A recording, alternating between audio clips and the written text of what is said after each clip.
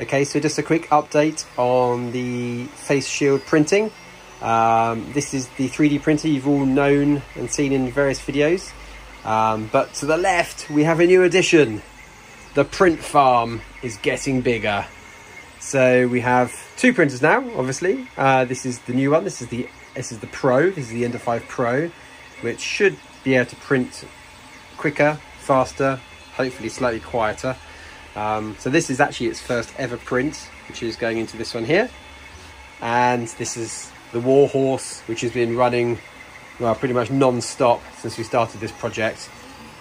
Keeps producing face shield after face shield after face shield. So just a quick update on everything as well. We've actually changed the design of the face shield. So we're going for a slightly thinner profile on the front. That's really cool because it saves a lot of material without really giving much away.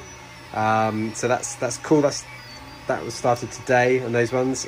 Slight downside is you can't stack them. So we've been printing these stacked, so maybe sort of 6 at a time. You may have seen that on Facebook. So that's that. And so I've got you, this is a finished article. This is what they actually look like. So this is a face shield.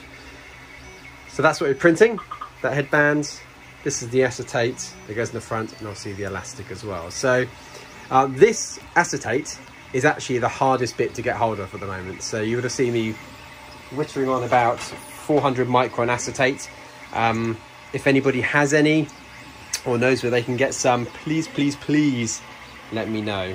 There's about 30 people printing these with, I think we have about 200 printers probably now. So we're desperate to get it. So anyway, there we go. That's a quick update. Let's take a look at this boy. Busy doing its first print.